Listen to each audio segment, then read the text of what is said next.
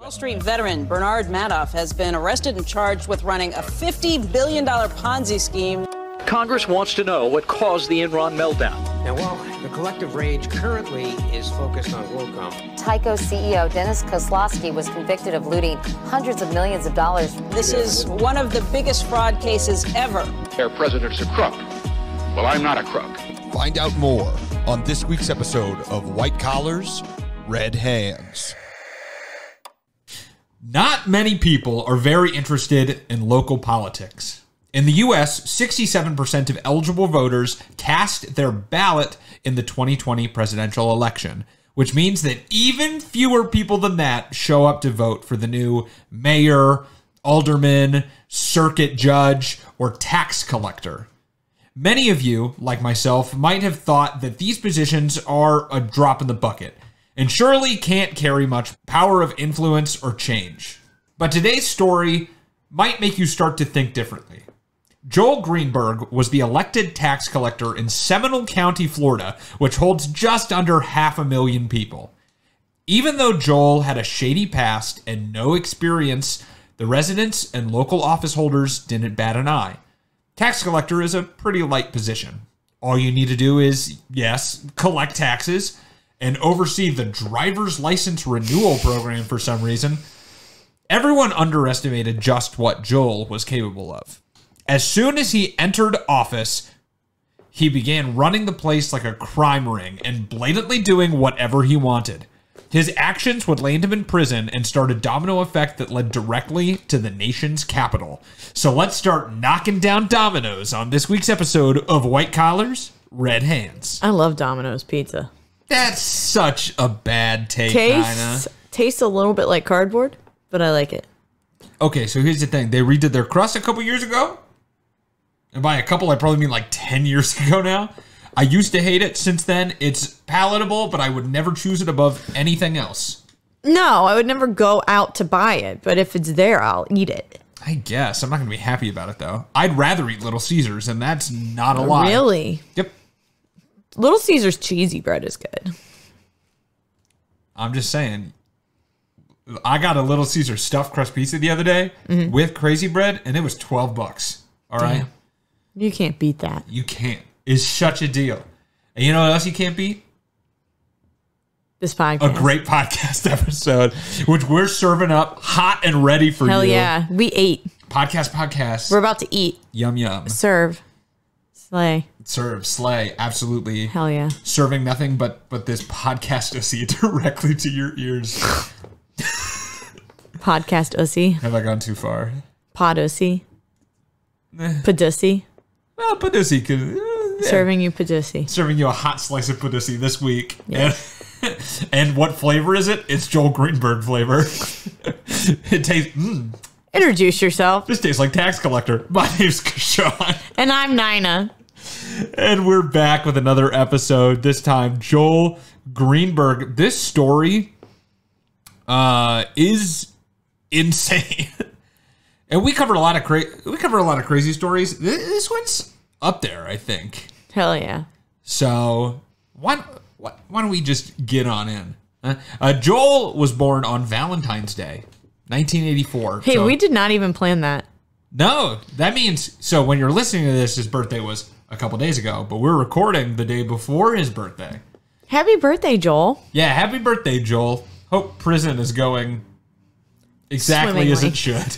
But he was born in 1984 into a family of prominent dentists in El Monte Springs, Florida. The Greenberg family owned, ran, and operated over 90 dental clinics throughout the entire state. And many of his family members went into the family business in one way or another. But Joel was always the black sheep of the family. He was a troubled kid from the beginning, diagnosed with ADD and Tourette's. Black sheep, he was just disabled. Yeah. He has struggled with mental issues. Yeah. In a multitude of ways. And this caused him to struggle academically and behaviorally. And at one point, he was enrolled in a program for wayward boys hosted by a basketball player for the Orlando Magic. Okay. And a newspaper article was released on the program, and it actually featured Joel in an interview where his mom went on record saying that he was her golden star that just needed a bit of polishing. What a nice way to word that. Thanks, Ma. Wow, how poetic. Oh yeah, he's Good job, Miss Greenberg. He's a piece of shit, but Love him. you can clean him up. We hope. Clean him up. Yeah. So after this, Joel still struggled, so his parents decided to send him to military school. That'll work. Like something literally out of a teen movie. They sent him to the Florida Air Academy, and he stayed mostly in line, or at least enough to graduate high school. Well, you have to stay in line in the military or they'll beat you. That's true. I've seen Full Metal Jacket. Yeah. I know that you can put soap in socks. Oh, yeah, and beat the shit out of people. And hit someone with it. Yeah. That's all I know from the military is Full Metal Jacket. I think it's a pretty accurate depiction. I think every war is Vietnam. Oh, yeah, absolutely. Yeah. Who's the real winner? Who's the real loser? Were there other wars? I don't think so. That one's not even done. Vietnam? Well, never technically finished. That's what I'm saying. It's still the Vietnam War. Yeah. On paper, which is all that matters. Yeah. Viet Cong is alive and well. All right. I don't actually know.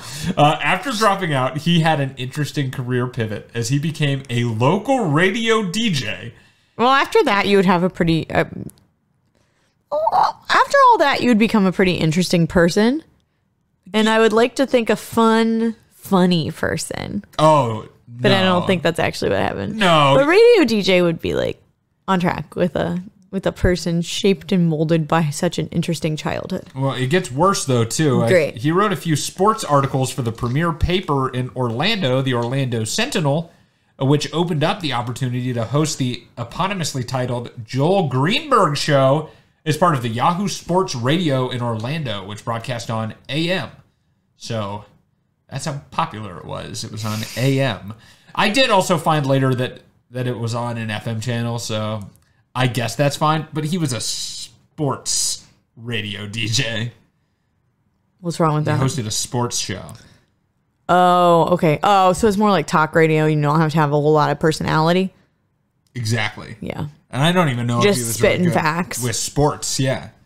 I mean, you still have to be interesting. Like, I listen to a lot of like sports content, but I don't. Anyone can do it. Yeah, true. Almost. So it is what it is. And with all of the confidence that comes with being a niche micro-celebrity in certain sports fan circles in Orlando, Joel had the confidence to finally let his adult behavioral problems that he had developed show. He invited a co-host onto the show, a recent high school graduate named Nicole. This is not going to go well. Who he randomly reached out to on Facebook. No, got worse. Asking if she wanted to join him on the show. Which is weird because he was in his late 20s and just like looking for 17-year-olds on the internet to join his show. But she'll like be 18 in May. This is literally like the start of a To Catch a Predator episode. It is. But it's like, fine, bro. You know, like, she's the age of consent and she'll be 18 in May. She also kept saying she was like 17 or 18. And I was like, you don't remember? Because that is kind of a big distinction. So I think that maybe for the documentary, I think she might have been 18. In the documentary, they were like, say you might have been 17. Barely legal, baby. Either way, it's still weird as fuck that you're reaching out to people and being like, hey, I saw you on Facebook. You want to hop on my well, what's weird about it is that radio show? Okay, so I will say what's different. So I've had people do stuff like that in my career. When you were 18? No, that was the difference. I wasn't 18 and it was very public that I do comedy. She's an Instagram model now, if that counts. But not at the time. No. But what's weird about this is she has absolutely no sports background and she's barely legal. Or maybe not even legal. She might have like played sports in high school, but yeah. It's like, hey, I saw you were on the volleyball team. JV. I think you'd make a great fit on the Joel Greenberg Show. Hell yeah. And as she had literally just started college, she naively agreed to do the show with him, and he immediately started being hella weird. Yeah. He would refuse to sign her paychecks from anywhere but his house, like his personal house. So she would have to go to his house alone on Fridays to get paid, where he would like constantly ask her if she wanted to come in and stay. He would also make her sit on his lap in the recording studio, grope and touch her inappropriately, and invite her out to drinks, although she was only 18. So made her sit on his lap while they recorded. First of all, sound quality would be terrible. I guess it was in the breaks, is what she said. She was like, in the breaks, he'd be like, I'll sit on my lap. Yeah, it's gross. That's weird. Yeah. Well, luckily, she left the show not long after starting because of all of these issues. And I guess the show also ended pretty quickly. Shocking. There's an article that was released when all of this first dropped from someone in the area who said that they had known his show and that it had only lasted like 3 weeks because it was like at 6 a.m. and Joel couldn't wake up. Joel couldn't wake up on time to do it. That's funny. So yeah. Joel then went on to open an advertising agency, DG3 Media Group, that actually had some success. He sold it in 2015 for a profit, and he opened up multiple other companies around this one that he kept, but moved them to being inactive. But that will become important later on in the story. In 2016, he decided to once again shake up his entire life by running for the Seminole County Tax Collector position. And that was truly the beginning of the end for Joel Greenberg. This man had a real lack of direction, I feel like. Like, he really just didn't know what he wanted to do. I think what he knew he wanted to do was not be a dentist. He was like, well, he succeeded there. Family does dentist. Yeah, he would never have been able to be a dentist. He could have been maybe a hygienist, who knows. But why did he want to be a tax collector? Why a public office at all? Joel Greenberg did not seem interested in politics up to this point in his life. So his campaign came as like a shock to even those who knew him best. They were like, what's going on? I think he was an impulsive person. Clearly. Well, I mean, you said he's got ADD. Fair. Like, but I know a lot of people with ADD that don't randomly run for county tax collector. No, not for office, but like it explains some of these impulsive decisions that he makes. I mean, I get it. I can't finish a task without doing 3 other tasks all in parallel and jumping between them. But never once have I been like, you know what? I'm just going to be a radio DJ today. That's what I'm going to do. My whole life is different now. The tax collector office is really quite a small position, even in the landscape of local government. Their job, as I mentioned before, is to collect taxes and issue driver's licenses, hunting licenses, and conceal carry permits in the state. I don't know why is the tax collector doing that? Oh, who knows? I think it's because like they take payment from people, so like issuing licenses is just another like governmental transaction. So I guess it kind of makes sense if you're like, where do we put this tax collector? But that's all they do. And he ran on a platform of attacking the previous tax collector, Ray Valdez, who was running for an 8th term in the position. Supposedly, Valdez had purchased buildings that went into auction after their owners failed to pay their taxes. Oh, that's sketchy. Which it's not explicitly illegal, but yeah, it could be seen as obviously shady or illegal adjacent. You know, something's weird about it. And with these accusations and the fact that Greenberg backed his campaign with $100,000, which seems insanely high for such an election. I feel like most of these elections not funded. I feel like that was a waste of $100,000. I don't know. I think he got a pretty, well, besides all the jail stuff, I think you're going to find out he got a pretty good ROI on it. But with all that money behind him, though, it's no surprise that Joel did wrest the position from Valdez with 52% of the vote and was inaugurated into office in January of 2017. He made the entire vibe of the office immediately like a boys' locker room, though, constantly commenting on the women that worked there, talking openly to his employees about it, which is an immediate red flag for me anywhere I go. I've definitely been to jobs before where some of the people there within like 2 weeks of me being there will be like, oh, she's so hot, isn't she? And I'm like, don't say that. That's gross. Yeah, it sounds like the service industry. I'm like, yeah, but I like other jobs I've had too. Really? Where I'm like, ew, what the fuck? Don't say that. Weird. It's like, I come here to work. But I guess that's what happens when you're 35 and single. Hey, now. When you're at work, you're just, everyone's like, it's hot, right? Please, someone date me. But whatever.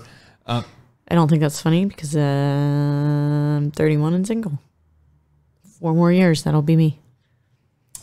Can't wait till you're commenting on women in the office. I already do.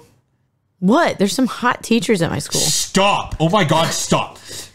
He also started introducing some pretty off-the-wall ideas into the tax collector's office, all right? Like allowing employees to openly carry firearms. What? While in the building.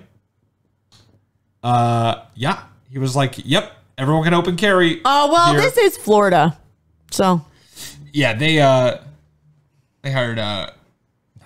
they elected Ron DeSantis. So, yeah. So yes. He also hired these people he called deputy tax collectors, giving them badges and everything. And they were used as like a security force for the tax collector. And they were now allowed to also just be strapped at all times. Just frickin'. So he can create the budget. And he was like, yep, throw some security guards in there. And we're going to give them body armor and weapons.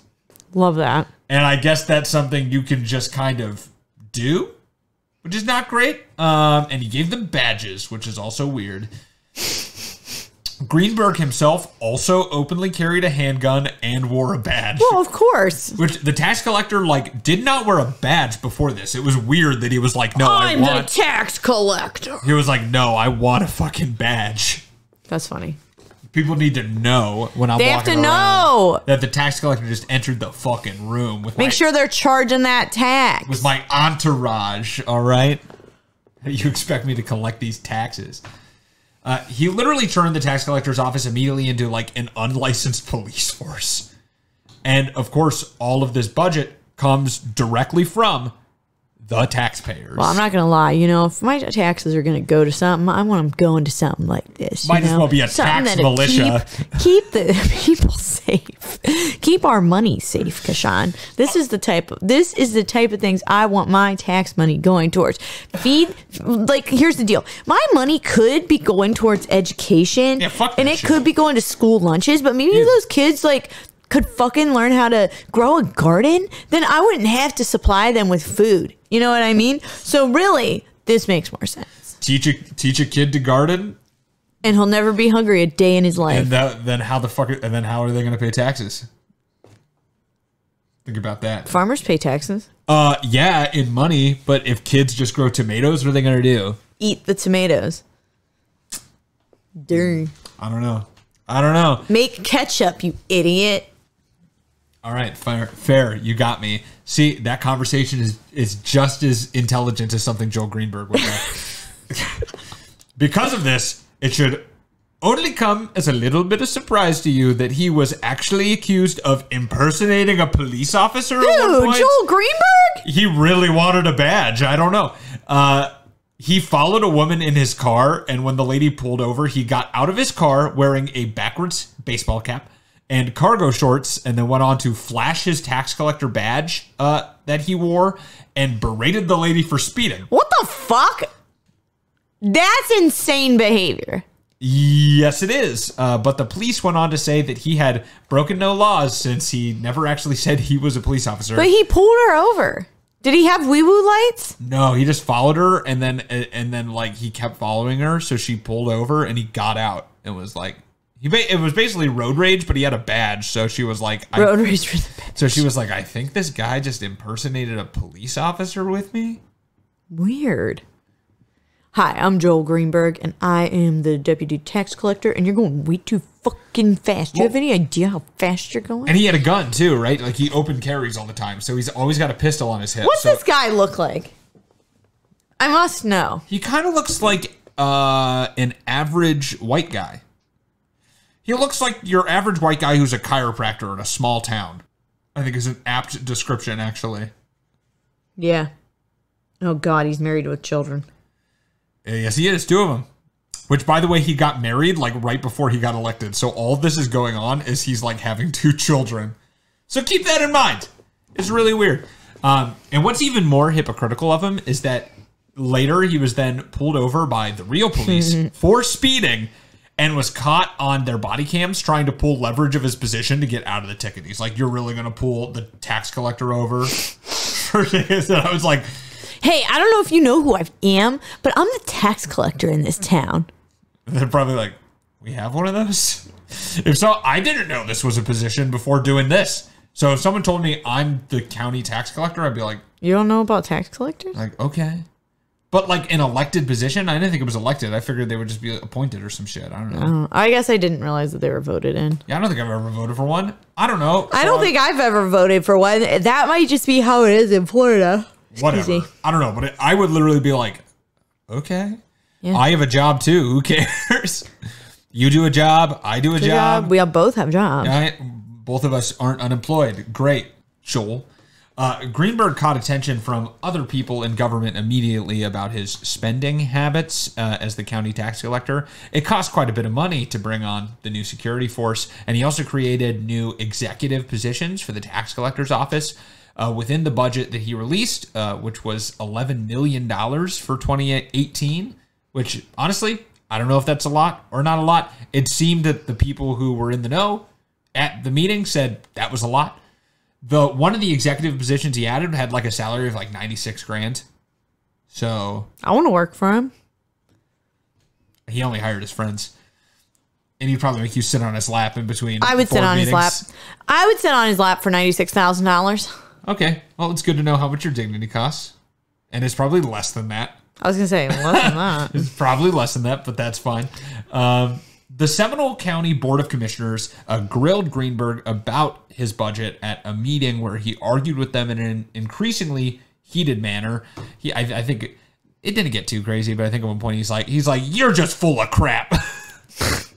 And I was like, "Now listen here, Buckaroo." Yeah, and it's funny. One of the documentaries I watched, they really tried to sell that. It's like, because then everyone was like, calm down, sir. Do not speak like that. You're really chapping my ass. Oh, what a load of crap. Okay.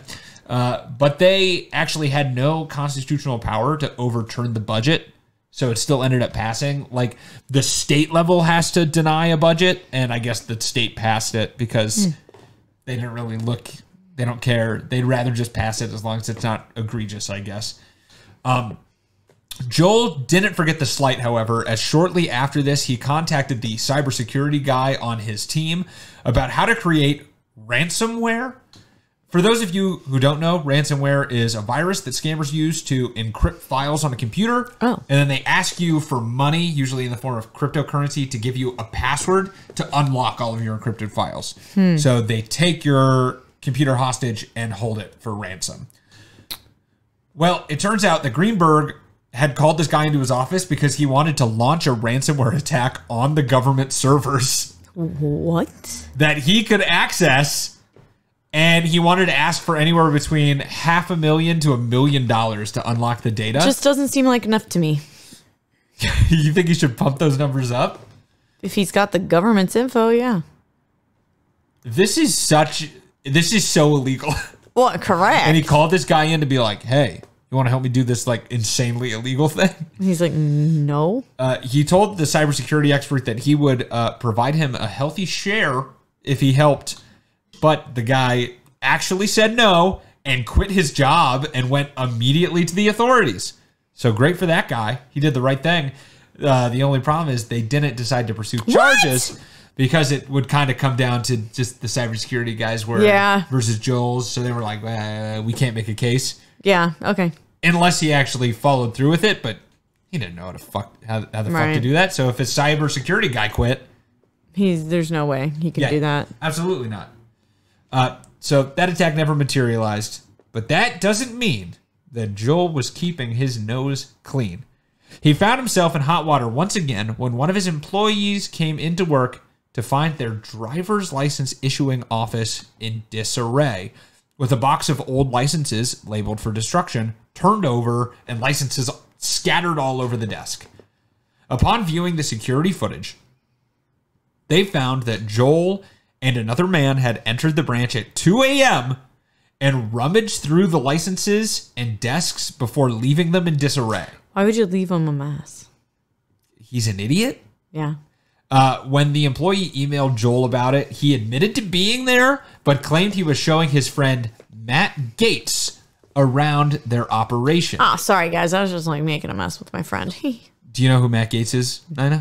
That sounds familiar. So Matt Gates is the alt-right congressman that just you got the Speaker of the House removed. Yes. This last time. I forget what they call that group of like really far right people in Congress. It's like him, Marjorie Taylor Greene, Lauren Boebert, I think is the other person's name. But for those of you who don't know, Matt Gates, like I mentioned, is a congressman from Florida that was pretty chummy with Joel at the time.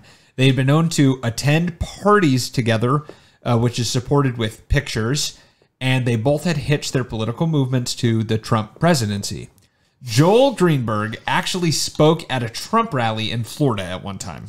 So they're both they run in the same circles. Yes. So obviously it is still pretty weird that he and a congressman showed up at the witching hour to look through discarded driver's licenses. And as it turns out, the real reason behind it might be more insidious than you were even thinking. I don't even have I don't even know what my guess would be. Well, it's awful. Okay. The answer. Now is probably a good time to mention that Joel Greenberg was addicted to paying women to have sex with him. Hey, good for those girls. Hey, if you want to get your freak on and both parties are of sound mind and consenting, I kind of don't really care what sort of transactions have gone down between them. But Joel was not simply paying for sex, but committing multiple other crimes along with it.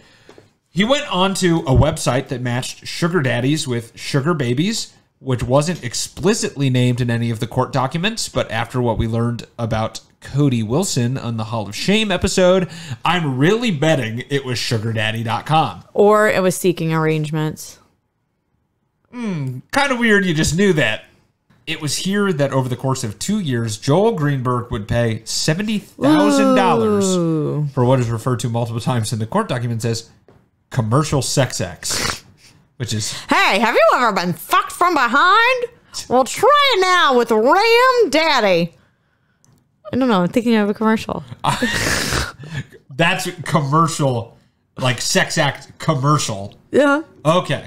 Yeah. Commercial sex acts. Yeah. No, it's good. But wait, there's more.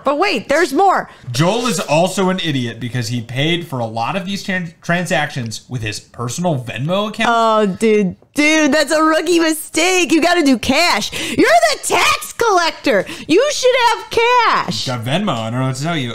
Labeling the transactions usually with tags like food or ice cream. Just a fish emoji. They were hundreds of dollars. It's expensive ice cream. It would be like $300. It would say like salad. Have you ever been to Sweet Green? Not $300 worth of it. And actually, no, I have not. Me neither. I know it's expensive. I don't fucking go to Sweet Green. Are you kidding me? For a salad? I'm not going out for a salad. I can go get a bag of lettuce for what? I eat a salad for dinner and I'm starving. Sounds like it. I'm going to eat some M&Ms when I get home. That's not more. And your Venmo history is usually open to like your entire friends list. So they could definitely see this. Yeah. And that's why They can't see the amounts though. Yeah, they can. I can see friends' amounts on Venmo. Really? Yeah. I think maybe it's something you can toggle. I don't know. But I gotta look at that. That's why I only use tags like back alley slop job and crimes against humanity on mine. So one of my most embarrassing moments was I was nannying for this family and she was paying me through Venmo and I had paid someone to get me a curtain rod, which is true. He bought me a curtain rod. And so I get a text from the mom and she's like, hey, your Venmo history is like public. Even though I think it's funny, other people might not think it's funny. And like, I was putting things like WAP, like, you know, and then the curtain rod, I was like, curtain rod to shove up my ass. And my boss saw it. I think that's hilarious. I thought it was funny. Look up my Venmo. Those two things are actually from my Venmo. Oh, I believe that. Okay? It's a joke. If I put cocaine on there, it's not because I bought cocaine, all right? Except for that one time I bought cocaine. Yeah. Whenever I give... Actually, whenever I buy cocaine, it's just a pizza emoji. Oh, my God. Well, now this is public. Now people know. So, you know, whatever. We're having fun. At least mine wasn't going to underage girls like Joel Greenberg's. On top of that... They were underage? Give me a second, okay? I'm sorry I said it before, but give me a second to reveal it, okay? On top of that, he also made payments to them using an American Express credit card that he opened on behalf of the tax collector's office. So the people were paying for this. So yes. And now, worse than this, he also solicited sex from a 17-year-old minor on multiple occasions and introduced this minor to other men who then also solicited her for sex. Joel also claims that he did not know that she was under 18, just like Cody Wilson, but it later came out that he had also illegally been using the Florida driver's license database known as David to look up the minor's information, so he definitely knew at that point that she at least had been underage during part of the time that he was soliciting her for sex and trafficking her to other people. Oh my God. I told you it was that got I told you it was going to worse. get bad. It's one thing if you fuck a 17-year-old. That's bad enough. To then peruse her to your other friends. Peruse? I didn't know what the word was. Show her off like cattle. My God, gross. His David search history revealed that he had also used it to search multiple other sugar babies that he had met and people he knew for personal reasons. He also used the system and a badge pressing machine that he had bought with taxpayer funds to create fake IDs for himself and the sugar babies he had with other people's real information. I'm assuming he did this for the girls so that he could take underage women into bars. I don't know that for sure, but that's kind of what I'd assume. Why he did it for himself, though, I have no idea. Well, did he put a fake name on it? Yeah. Yeah. It had a bunch of other people's information, but like, why did he think he'd need that? I don't know. Maybe for people to be like, hey, are you Joel Greenberg? And he'd be like, no, I'm Sam Smith. No, I'm from Puerto Rico. Because when they arrested him, they found that he not only had a fake American driver's license, but also a fake Puerto Rican license in his wallet. Interesting. So that's why he was looking through those discarded licenses, by the way, is because supposedly he'd also do that to like find young women in the area. Gross. Yeah. And he had their addresses. Correct. He could look up anyone's address in the system, which he was not supposed to do, obviously, but he did on multiple occasions. He's yucky. So that's pretty bad. But once again, the word of late great Billy Mays. But wait, there is more. He was also stealing a bunch of money from the tax collector's office for another reason, to invest in cryptocurrency. Great. The tax collector's office is allowed to invest excess funds into approved investments to make money for the office while they have liquidity. So under this guise, Greenberg funneled $300,000 of taxpayer funds out of the tax collector's office and into cryptocurrency that he withdrew into personal wallets and had no intention of ever, if they even profited, of ever giving the profit back to the tax collector's office. After the first $100,000 that he took, the chief financial officer of the tax collector's office told Joel that they had hit some liquidity issues and that he would actually need to return the short-term investment of the money to the tax collector's office. Of course, Joel did not want to sell all of his cryptocurrency, so instead he went to one of his rich dentist family members and begged them for money, which they gave him to the tune of $90,000 so he could pay back the office. What's worse, is the same thing happened after the next $200,000, and the family member gave him the money, but this time, instead of giving it back to the tax collector's office like he did with the first $100,000, he used it to buy an additional $200,000 worth of cryptocurrency, and then went back to the family member and was like, "Hey, remember how you just gave me almost $300,000? Can you give me $200,000 more? Are you kidding me? And they did it. Are they dumb? They haven't made the information public about who gave him the money. Well, yeah. I wouldn't want anyone to know I did that either. But yeah. That's insane. They did casually loaning even a family member $500,000 is like, what did he say at that meeting? I would casually loan someone that's like a family member who is in dire, desperate need $1,000, but like I think I've given friends like $1,500 before. I gave a friend $1,200 one time when they had like issues, and I was like, okay, I spot you. Yeah, I one time gave a friend $1,200. She paid me back, but yeah. This same friend, I think I loaned money to before, and they did not pay me back. But it was a different time in their life, so I was like, I believe you will pay me back this time. Did they? Yes. Good. They did. But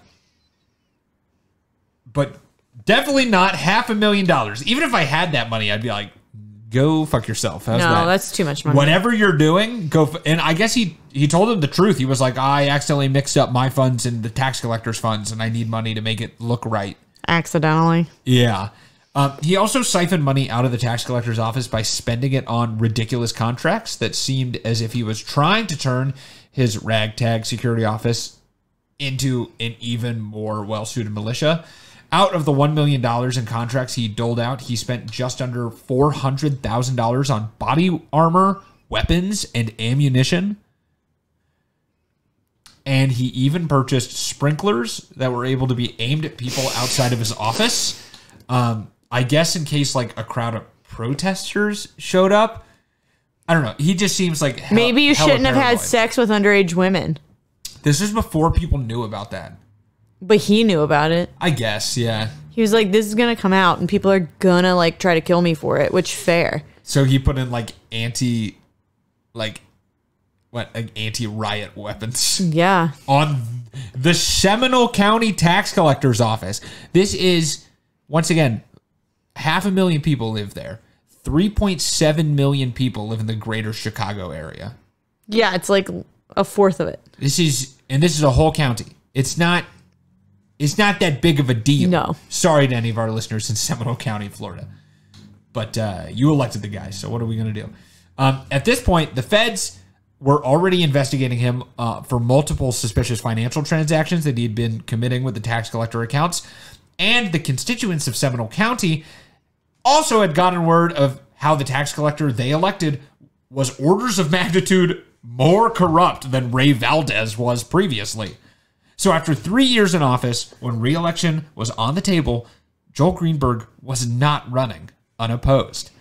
A small teacher at a small town school in the county, Brian Butte, decides to run against Joel on the same platform that Greenberg ran on 3 years prior, deposing a tyrant in the small government.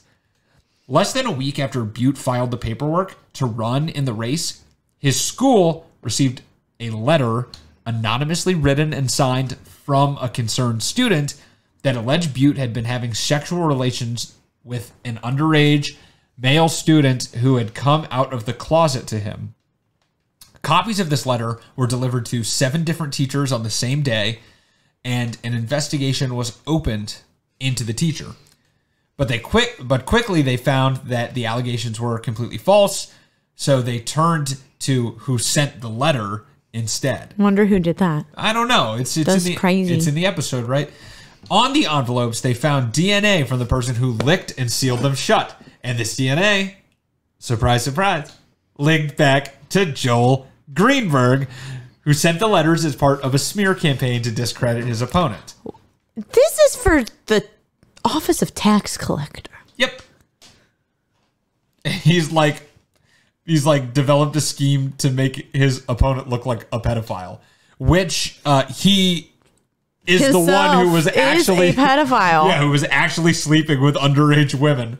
So, whatever. That's only part of the smear campaign, by the way. He also created multiple fake Facebook accounts claiming to be students from the school who backed the claims in the letter to like support it. And he also created a fake Twitter account where he pretended to be Brian Butte, where he made multiple racist tweets to paint Butte as a white supremacist. Oh my God. Like even in the bio, it was like keeping Seminole County white and segregated. And then it said like white power. And then he like tweeted multiple racist things pretending to be his opponent. Oh my God. Who is just like a history teacher or some shit at like a middle school. Poor Brian. This led Greenberg to be arrested for the first time in June of 2020 under stalking charges related to him harassing Brian Butte. Joel resigned the next day and suddenly found himself in hot water financially.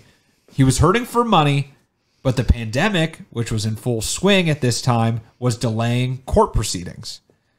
And that might also hold the secret to some cold, hard cash for Joel.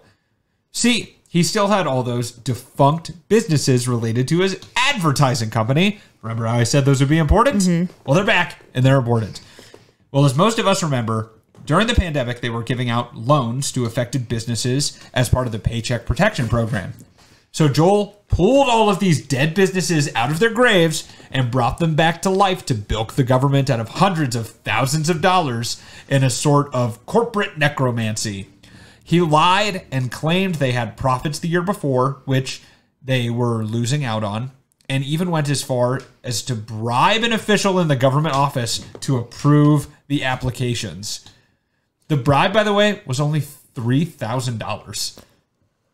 What? Yeah, which is a small price to pay, seeing as Joel got $432,200 from the program. Wow. And after receiving his first loan for $132,900, Greenberg even bragged about it to one of his friends over text, which government officials were looking at regularly, by the way, since he was under an active investigation. So they could see his text. And in the text, he asked, "How soon can I blow it all on pussy?" I hope this time it was at least of age. $132,000. You better buy some really good pussy for that. Or quantity. One or the other. Joel's wife also, by the way, no surprise here, left him. Good. During the whole ordeal. Good. And went to stay with her mother a 2-hour drive away. And Joel broke the terms of his house arrest to drive out there to try and find her. And his mother-in-law called the police because he just like entered her house. Good. Without permission. Good. I'm glad she called the cops. And was downstairs. The cops showed up to find him just like drinking coffee on the back porch and escorted him off the premises. A few days later, in February of 2021, he was indicted again. This time with heavier charges, those related to the sex trafficking of a minor, identity fraud, wire fraud, money laundering, and conspiracy, which was related to his defrauding of the COVID relief, as well as the original charge for stalking. So they just updated the original indictment to hit him with a lot more. When the police showed up to his house, he ended up having a 2-hour standoff with them before they actually secured his arrest. And at one point, the police were like calling him on the phone, and he threatened that his lawn was filled with IEDs. IUDs? Yeah, they were just filled with those little... Like a bunch of Moderna. Those little T-posing Not Moderna, plastic. what's it? Mirena. Bunch of Mirena just everywhere. Yes. No, improvised explosive devices. Not intrauterine devices. I get them confused. They could be the same, though, if you put a small man-made bomb inside of a vagina. Damn. And it blocked the fallopian tubes. Technically, it is an IUED, an IIUED, an improvised intrauterine explosive device. Exactly. But not this time. This man was just sick in the head in so many ways. But They did finally arrest him. No word if there were actually IEDs in his I lawn highly room. doubt it. And Joel almost immediately flipped state evidence and entered a plea deal, and in return was going to give investigators information into all of the other people that were involved in the schemes that he was running. The information started a years-long probe into Congressman Matt Gaetz, but the Department of Justice eventually decided not to pursue the charges. That being said, Gaetz is still the subject of an ethics investigation by Congress, as well as the topic of many other scandals, which you can feel free to look up whenever you want. But I do remember when this came out, and it was like, Matt Gaetz is like under Yeah, I remember that. in connection with a human trafficking case. Well, this was the case. This was it. Now you know. Joel did get multiple others charged and convicted in relation to his crimes, but he himself got the lightest sentence allowable for his charges of 11 years in prison, and now claims that most of his off-the-wall behavior was due to him not being properly medicated for bipolar disorder. And even if that's true, he didn't just like yell at his family or say crazy shit. He trafficked a minor and tried to create a militia. I don't think there are any good excuses for that. I mean, you can use that as an excuse all day, but like, I'm sorry, you're dangerous, so you need to go to jail. Yeah, it's like, you still did it though. Yeah. Like, I get there's probably, there can be any amount of reasons, but you still did it though. So, ugh. Joel Greenberg is, to my knowledge, one of the worst elected officials of all time. And the bar for that honor is incredibly hard to reach. So, but you did it, Joel. Not only did he engage in sexual misconduct with a minor, steal government funds for personal gain, create a militia-like organization at the tax collector's office, but he did it recklessly in the daylight for everyone to see. He was open about everything and now can deny nothing. This is a scary time for elections. Mm-hmm. If people can do whatever they want and still somehow win votes, we're not going to be doing so hot in the future. And that is why it is so important for me to get on my soapbox right now and tell you that you all, if you can, you need to go vote. Mm-hmm. And not only in the big elections like the presidential race, but in your local governments too. This is a cautionary tale that if you don't care, some asshole is going to get into office and fuck around and find out. Yep. And it's going to do nothing but hurt you. Mm-hmm. And that's it. That's the story of Joel Greenberg, the craziest tax collector in history. Let's just say that. Yeah, we'll put it that way. The craziest tax collector in American history. There's yeah. probably crazier tax collectors. Others. But yeah, so thank you guys so much for listening to this week's episode. Even though I got a bloody nose halfway through. Yeah. But don't worry, we just, we roll right along. If you... The show must go on. Exactly. You ever seen the play that goes wrong? Yes. That might be my favorite play. The guy gets the bloody nose every time he goes out. Hilarious. Actually, that's Noises Off that happens, which is the same concept, but made like 20 years previous. Whatever. Thank you guys so much for listening. If you like what you heard, you can go ahead and show your support by leaving a review. You can write a review on Apple Podcasts if that's where you're listening and that's what you want to do. But if stars are your thing and you want to give us an out of 5-star rating, give us 5. This is subliminal messaging, but give us 5 stars, you son of a bitch.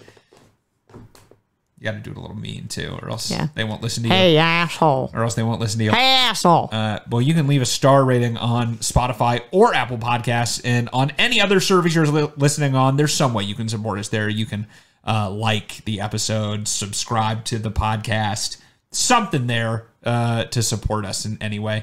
That's for free. If you want to do it not for free, feel free to buy our merch. That is in the show description, or you can go to our website, whitecollarsredhands.com, and click the little button that says, check out our merch, and that'll take you right to it. You can also contact us through there, submit a suggestion for a show. We did 2 listener-submitted episodes this season, and yours could be in the future season, in season 15. So feel free to go and drop us a line that way. You can also reach us on any of our socials, facebook.com/whitecollarsredhands, Instagram at whitecollars_redhands, Twitter at whitecollarspod. You can also check out our TikTok at whitecollarsredhands. Really, there's no end. Just Google White Collars Red Hands. You'll find it. Also free, tell a friend. You know, you have friends, right? People like you, right? Mm-hmm. Like people think you have redeeming qualities, right? There's no way that everyone's just faking it when they're being nice to you and that they actually hate you. That some people actually like you, right? I don't think so. Well, tell them about White Collars Red Hands and go ahead and either give you something to bond over or just make them hate you more after they listen to it. If they hate the show, it's whatever. And I think that's it. Got anything to add, Nina? Nope. Great. So we'll see you next week on another episode of White Collars Red Hands.